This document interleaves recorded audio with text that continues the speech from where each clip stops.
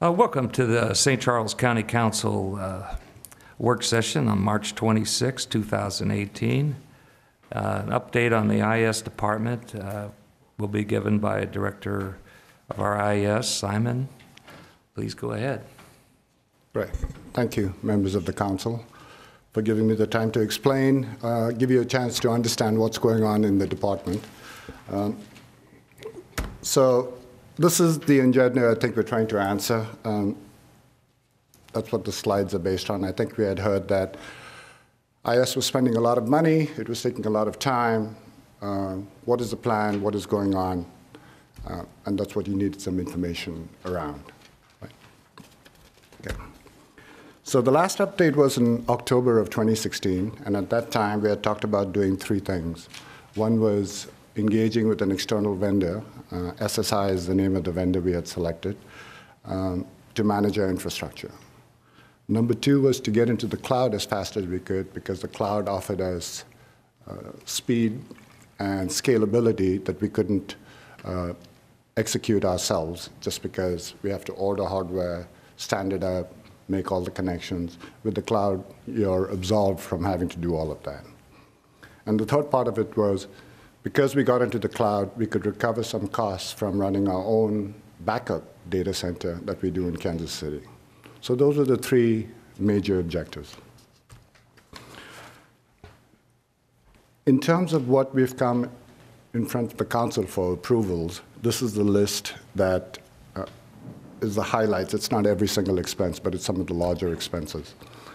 And I want to separate out which parts of the spend are actually the spend on the plan that we had talked about in October, which parts of the spend are just part of the normal day-to-day annual activities of licenses that we pay.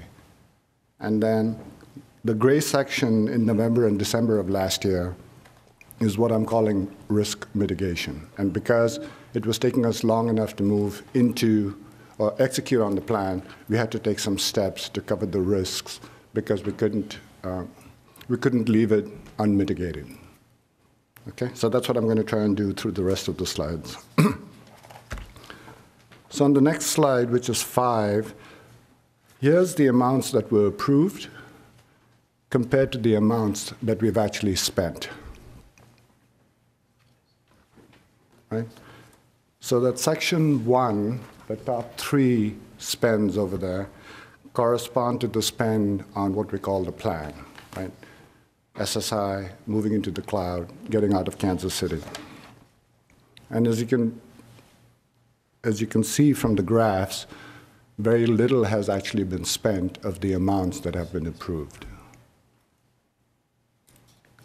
Right? And that's everything in the box 1. Does that make sense? Yes. The October 20th, 2016 presentation, what was the total amount that you said it would take to get to where we needed to be?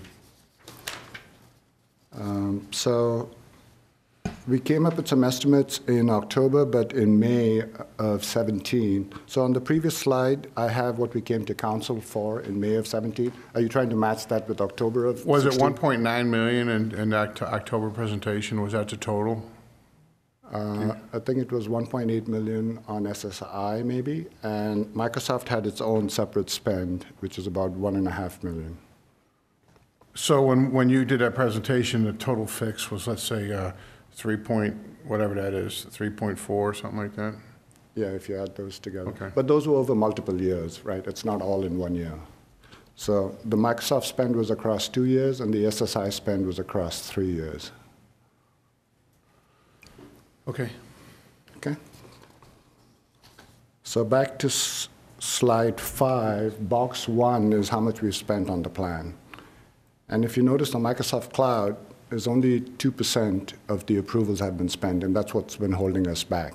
That's the reason for a lot of our angst, is because we can't get into the cloud fast enough. Box number 2 is back to the risks again, and I'll elaborate on that in the upcoming slides. So some of that has been spent. For example, the Dell SSI remediation, we came to you at the end of the year. Some of it we are not going to spend, for example, the consultant on the engineering. So All these amounts have been approved but not spent. So why is it taking us a while to execute? If we go to slide, the one that says schedule, I don't have a slide number on that. It doesn't have a slide number on it. It does not? Right. It does not. Yeah. So it's the pretty one with green and blue and red. Looks like a schedule. So the green tasks are the ones associated with the SSI external provider, right? The blue tasks are the ones around getting into the cloud. And across the top is when I came in front of council and asked for spends. So if you look between October of 16, when we first presented the plan, we didn't come till, looks like March of 17 for the first approval on expenditures on the plan. Then in May of 17, we came again when we had better numbers around Microsoft and SSI. So there's some time that gets elapsed between when we have a solution identified, get the approvals in place, get the bids in place, and before it comes to council. Right? And on the blue, in the blue section near the bottom, you see that long wait. It took 6 months for a vendor to actually install the circuit. Right? And when we work with these communication vendors, they always quote in between 3 and 6 month estimates for the implementation. Because it's a new circuit, they have to work with other vendors. You might have to dredge or dig up to install conduit. It's a multitude of reasons, and that's why they quote these long time frames before anything, before they give you an estimated date. In the red section below is where we start running into risk. So while we're waiting on these projects to execute, if you remember, we elected to keep 2 engineering resources when we outsourced to the managed service provider. In about October, one of the 2 found a better opportunity and gave us notice and said he was going to leave.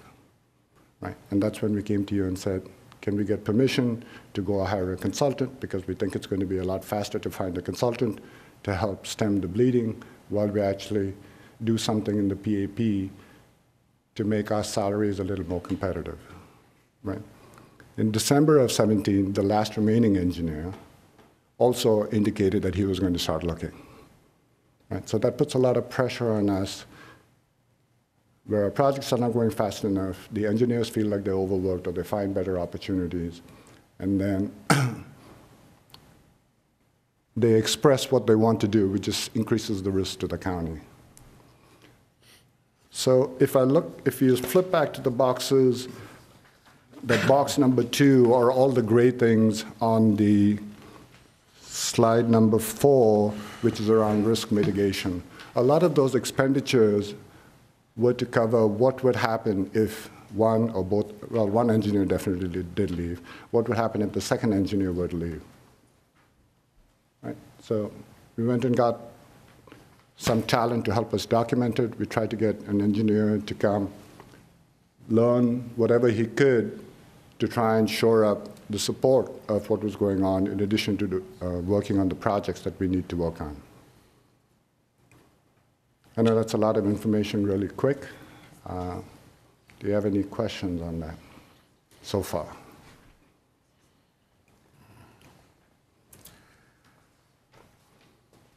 No? Okay. So if we go to the next slide, just to give you some context, while we're executing on what we call the plan and dealing with these challenges, this is the slide titled Departmental Demand, the ongoing projects versus completed projects. It should be slide number 7.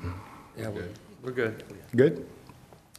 Okay, so the completed projects on the right, these are in 2017, in all the stuff the county still needs to happen to keep operating.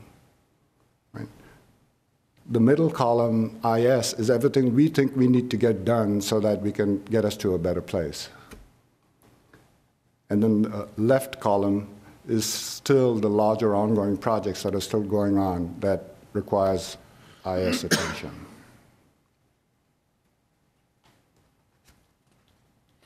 So I would love it if the situation were, here's some money, go execute on the plan, and then we went off into a cave and came back 2 years later and said, now the plan is done. But that's not reality, right? Everything still has to run. The collector has to collect taxes. When their systems go bad, we are scrambling. The family arena runs events. When they have issues with concessions, we are scrambling. Prosecuting attorney is continuing to put cases in their paperless office, which is a system, and when that database gets too big and we can't do the backups, we're scrambling. So in addition to projects, in addition to working on the plan, there's ongoing fires, what we call them, emergencies, that everybody has to scramble and give attention to, because that's the most critical thing right now. Simon, when you came to the council on October 20th of 2016, was the 3.4, when you gave us a presentation, let's say it was 3.4 million for the complete package, was that a complete package?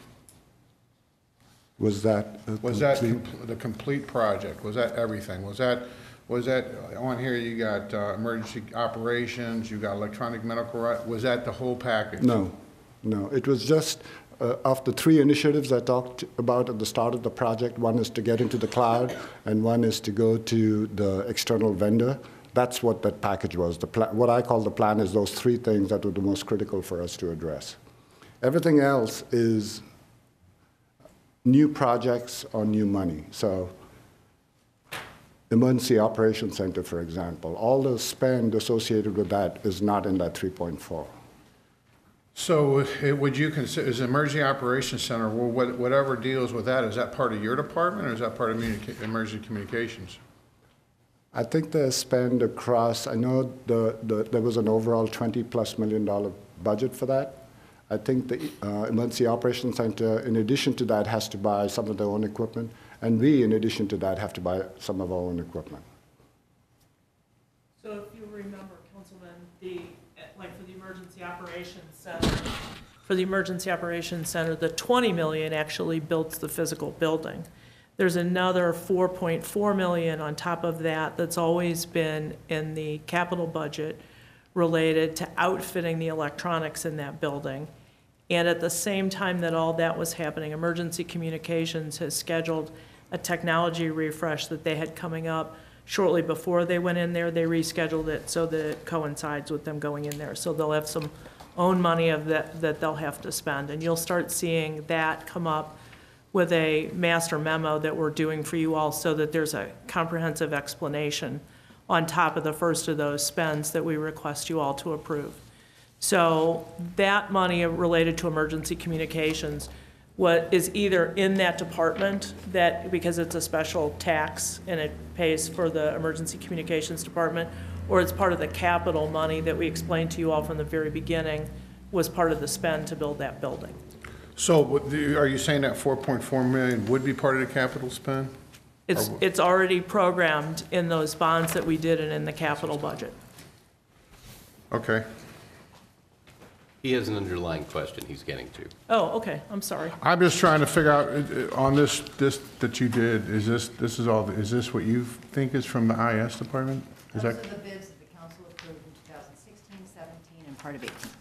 Just trying to figure out, every time we get expenditures through IS, it just seems like it keeps growing and growing. And according to what we figured, it's like been $7 million. And so, and if Simon's saying 3.4 million, that's what I'm trying to figure out is it's like, I think from our perspective is if it's coming out of, it always says IS. And that's why I called you that one time, because it said it was confusing, right?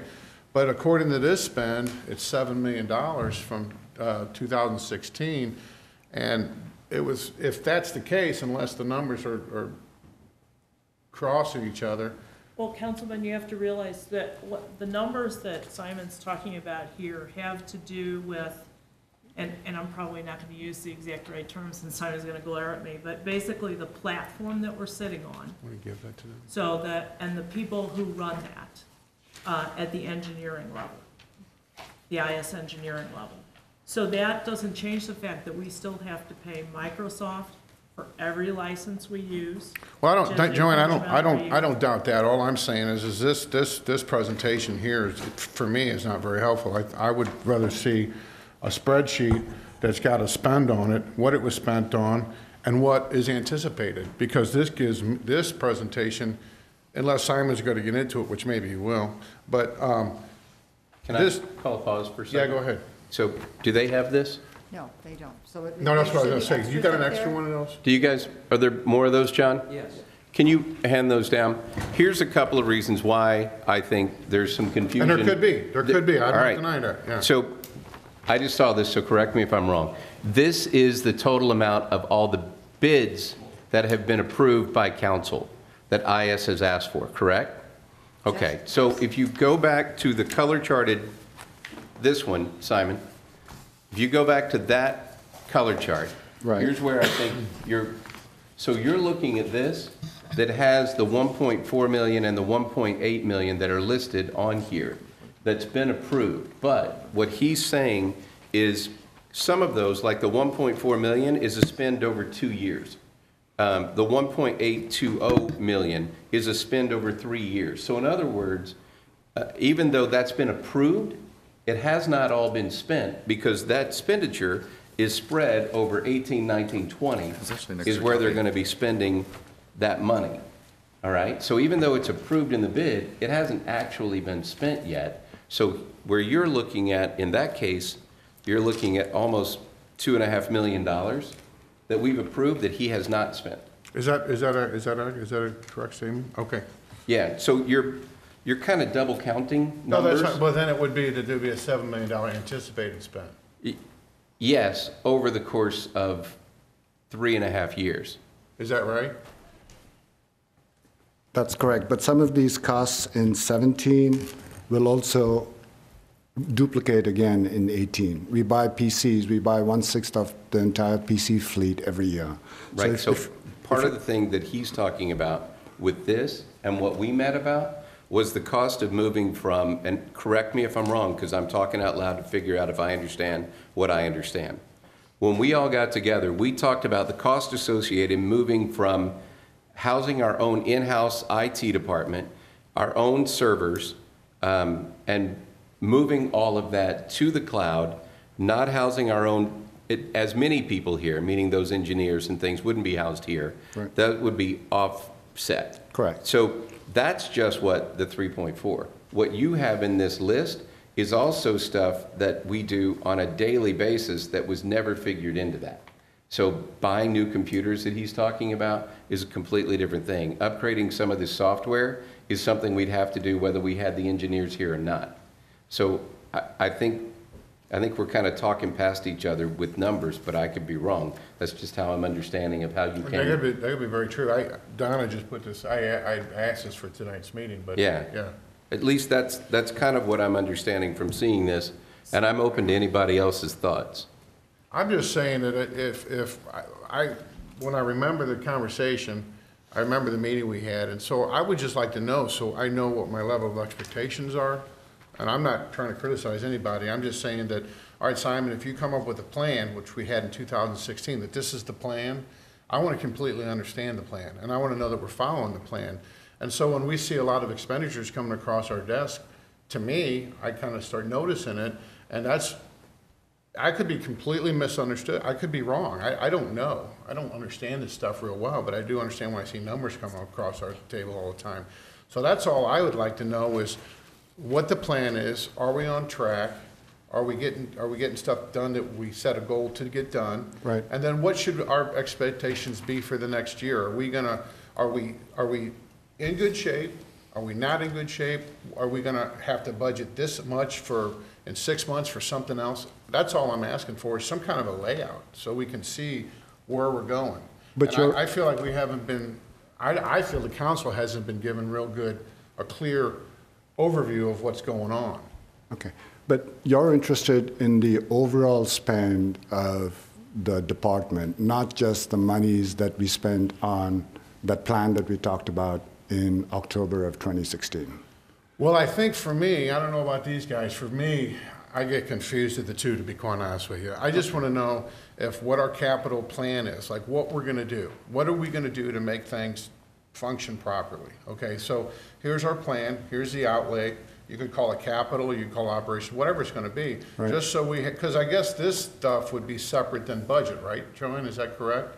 Well, you'll see these things in the budget, and that's what I was gonna say. I think maybe that some of the confusion is that, you know, when Simon made that presentation, I think he tried to make the point of, I'm not really gonna address the simple things that keeps the lights on every day, keeps the phone system working. Like, the very first thing on your list is provide the short telephone system software maintenance. Every phone on every desk in this county, with the exception of probably 5 through the whole government, runs off of a software system now. They're all voice over IP phones. They're not, you know, it's not a PBX system or whatever they used to call them. You'll hear the term POTS line, a plain old telephone system line. They're not that anymore. It's a computer system. And while it's not update heavy compared to a lot of other computer systems, periodically you have to update the software to keep it working right. So at the beginning of 16, in March of 16, he had to update the software on that. I don't think we ever would have thought about coming in and making a presentation on that to you all.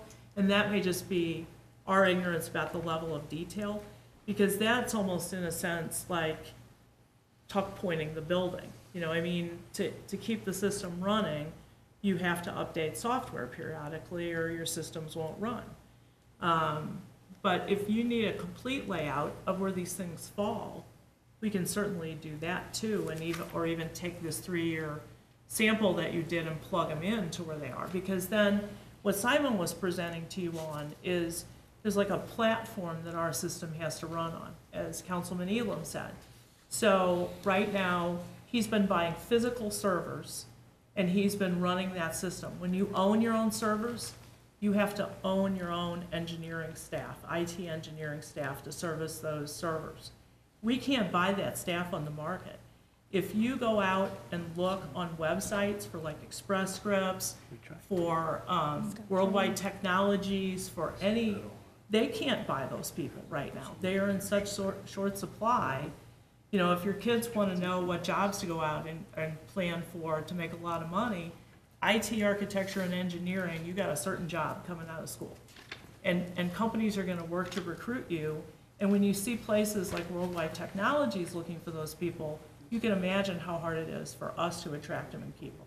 Because we're not bonusing people at mid-year. We're not taking them on trips and that kind of thing. So he can't buy the staff on the market to service that. So moving into the cloud, which is an onerous thing all by itself, is the only way to maintain the level. Because otherwise, you can't have the Connect system that the election authority needs. You can't have the system that the collector and the assessor need. Those all require a lot of platform, a lot of data usage, a lot of updates.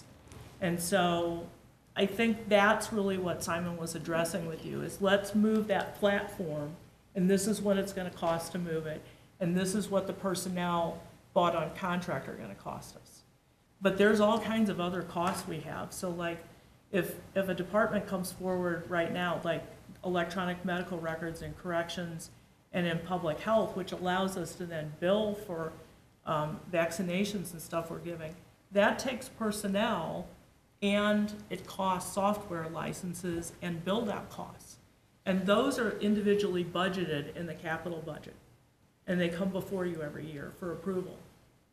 But none of that was really in what he presented to you about that plan. That was all about what I call moving the platform and buying the personnel to support the basics of running the big system of IT structure that the county has. Does that make any sense? No, I do. I'm just trying to make sure that when you started your presentation in 2016 of Right. October, that we had back here. Yeah. And that the plan that we had, I guess more of a summary to see if we're on track and what our expectations are gonna be for any, are all the expenditures, are we done with the expenditure? Or is it like Mike said, that we're paying as we go for 3 years, or what exactly is the layout? So, Right, so we're actually behind on some of the expenditures for that. And because we are behind, that means we haven't expended the money. We haven't gotten where we need to be, right? And So- that was what he was trying to show you here. You approved these expenditures towards moving for the system to the new system and the gaps we had to fill, but he's not spent very much of that money because we've been delayed trying to get into the cloud. So do we have a target date now to move this to the cloud from our We have servers now? one last hurdle that we have to get past, and then he can start, he knows, Yeah. I should let you talk. We have, we're working with Microsoft on one glitch in their system right now related to how we sign on to the system. After that, we need about a month's worth of configuration of the system, and then we can start migrating into the cloud. So obviously, I don't know when exactly that solution is going to be, but probably a year after we get the Microsoft glitch corrected out, we should be in the cloud. And how long do you fear the glitch is going to take? Do you have any idea? I'm hoping a few days. Worst case should be a week. So Oh, okay. No. we're talking 13 months right now, rough time frame. 13 months from now? Correct. Okay. Be fully in the cloud. So if we lost our 2 engineers, how are we handling things in the meantime? So up on the agenda today is actually a bill that allows us to move the position outside the Merit Commission and increase the salaries. We have an engineer that we've targeted, that as soon as the bill gets approved this evening, we can make him an offer. So we are close to refilling one of the positions. Is this a temporary position? No, this is a full-time, Okay, so they will be full-time. yeah. Okay. Well, I think it's, as far as I stand, I think it's important, that the county's computer system, I'm happy with a Chevy. We don't need a Cadillac, so I hope we're working towards a Chevy and not a Maserati or something. So, No, we are not. We are taking the path like a lot of other businesses and other governments have done in terms of moving to the cloud, because it just makes more sense not to focus on the actual nuts and bolts of the system if somebody else can do it for you. You're just renting time on their system. It's And Councilman, I would say what we're trying to build is a Ram truck. We're trying to build a workhorse. It's a workhorse, because right now, the thing's going down periodically, and the departments, I think you heard it from some of the elected officials, they're upset if they're trying to use the system and it can't stay up. And that's a function of the fact that the platform needs to change. yes, and I see those outages on my emails, so I know it's been a problem, so.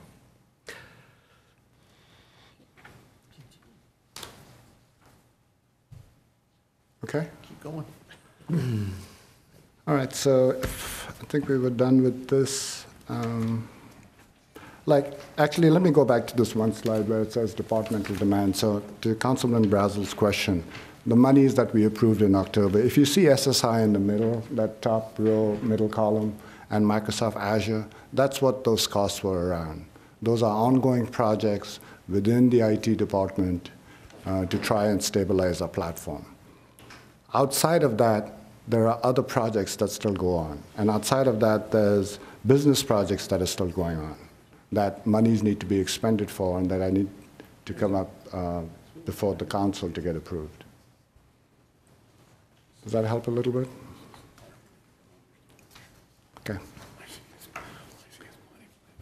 So this is just to give you a cross-section across all the departments in the county about the ones. I'm on the next slide now that talks about departmental applications.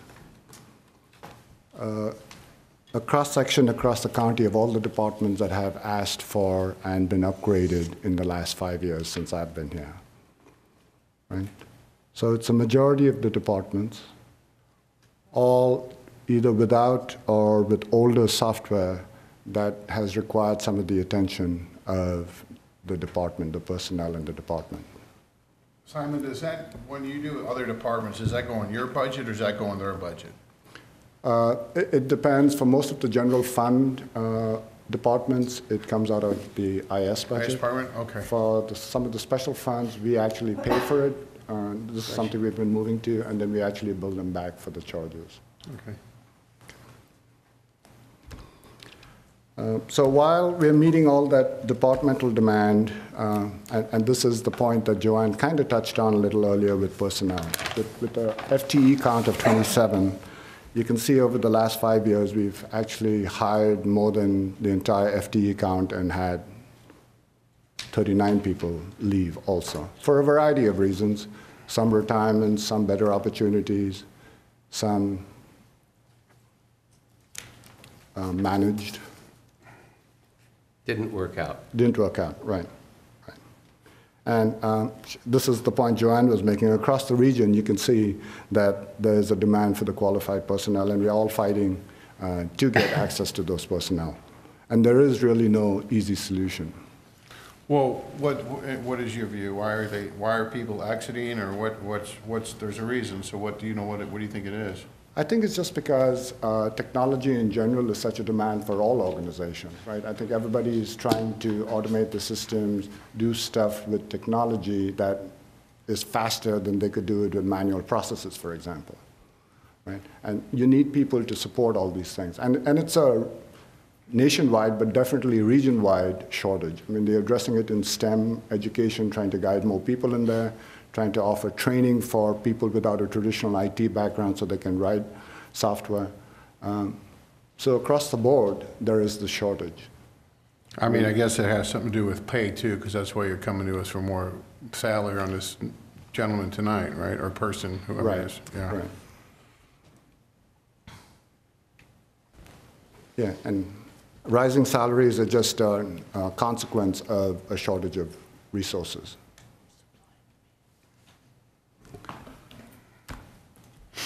So revisiting the plan we talked about in 16, there were two. We wanted to address our aging infrastructure, and we wanted to address the talent and the hiring problem. And we tried to take a few steps. In 18, I've talked to the department and gotten approval to also focus on cybersecurity, which, as you know, is a constant challenge for multiple organizations. And the more IT systems you have, and you've heard about all the hacking in various systems and the Equifax breaches and all of that, we can't not pay attention to this. So we need to focus on that. And also, the last point that I want to make around building and operating is the more stuff we buy and put in, there is more maintenance that goes along with it. Right? The more cars you have, the more maintenance you have to do on those cars. And if you don't do the regular maintenance on the cars, you're going to pay the price for that down the road. So we're diverting some resources internally, since we are not focusing on building and buying as much as we can, to focus on the operations part. So that's new in 18. So in summary, we're executing on the plan. We're still trying to get into the cloud as fast as we can. And I know I gave you some estimates right before that. We are managing our vendor as close as we can. We need that performance to step up. And it's taking a while. And we talked about the reasons why, because the business continues to have needs. Operations in different departments has to go on, and we have to meet those challenges as fires come up. And I'm going to have to come back to you if the need arises to mitigate risk that is uncontrollable. I mean, I cannot control when an engineer or two decides to leave. And if that happens, or if you have a risk of that happening, we need to take some steps to make sure that knowledge doesn't walk out the door with them.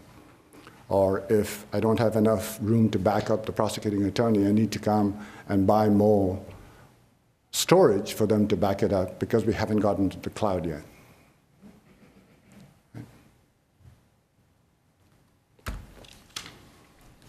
So just to give you an idea of what you might continue to see in 2018, some more approvals so that you're not surprised by it. The EOC is the green section in the middle. The ones with check marks, I think in the last 2 council sessions, you already approved on the consent agenda. We talked about the prosecuting attorney. Their vendor is also trying to get into the cloud, so there might be some costs associated with that. The green lines are all around the Emergency Operations Center, and there's some large costs associated with that. And in the capital budget that Joanne talked about earlier, we would like to get to those upgrades, but I don't think we're going to have time to get to it, just because we continue to try to find time to work on the projects that we need to, but because of everything else going on, it's hard to break people away to work on it. Councilman Brazel, can I just point out one of the samples, an example of something that Simon's dealing with? You'll see here it says prosecuting attorney Carpel hosted. We've already got in the budget $16,000 per year. Well, the prosecutor's now getting all this video in from all of the interrogations that are now taped and from the body cameras that the officers are wearing. And so the exponential change in the terabytes that have to be saved as a result of that is going to vastly increase this contract. We just met with the prosecutor today about it. And so things like that can't be anticipated. We don't necessarily know that as we go into a budget year that another police department in the community is going to put body cameras on, is going to start forwarding video to them. And so the number of terabytes that we have to save for 5, 10, or 30 years, I think is the top one, is going to go up exponentially. And when we have to save that stuff on our own system, it costs to do that. If we have to buy it as a service, it costs to do that. So the price of technology is overall coming down per, but it's still expensive. And they aren't costs that we previously handled this way. Mr. Chairman? Yes. Yeah, if I could just add a thought. When I first came here 15 years ago, we were still on POTS, right? Yes. Plain old Telephone system. So I've seen, we've made a lot of changes. And sometimes I've mentioned to you, I've gotten frustrated too, because it seems like, everything's always, we have to update, we have to do all this. When they gave me this presentation last week, it helped me understand a lot better what's been going on and what direction we're headed. But if you really want to know from 10,000 feet, if you look at this thing from 10,000 feet, we've talked the last several months that period from 2012 to 2015, where we were actually spending less per resident at the end of that 3-year period than we were at the beginning. I think the main reason for that is our technology.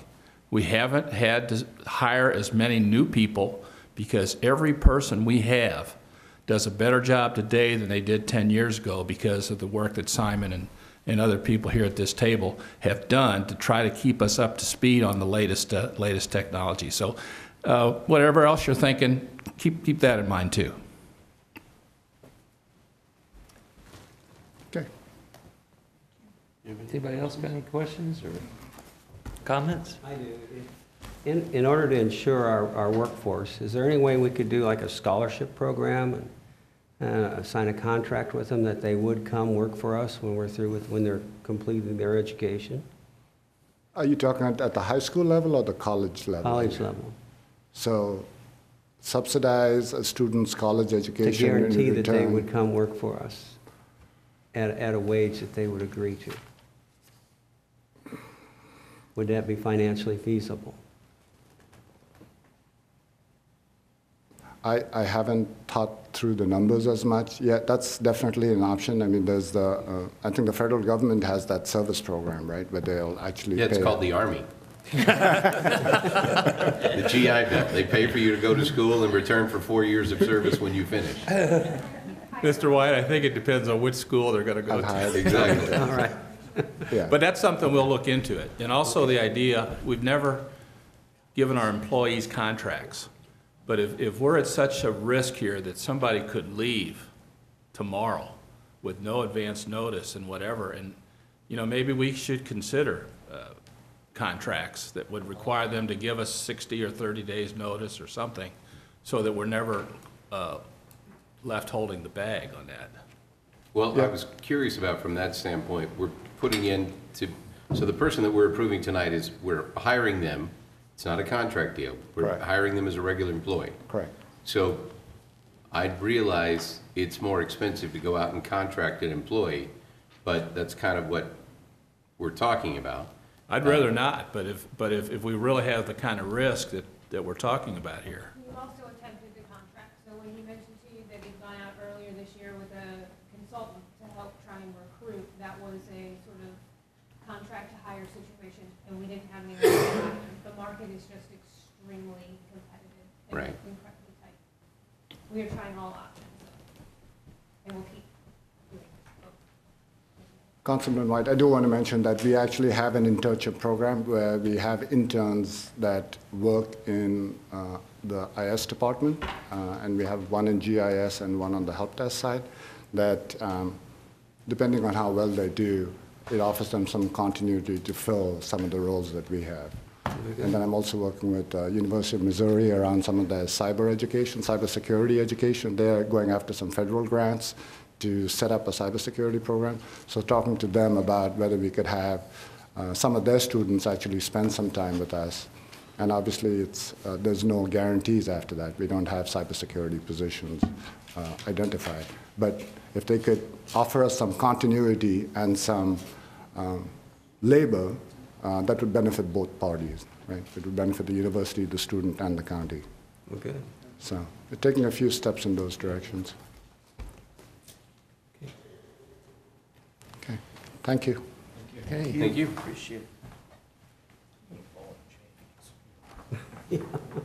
Since we don't have anything else, Motion to adjourn? so moved. Second? Second. All in favor? Aye. Let's take a break till meeting starts at 7.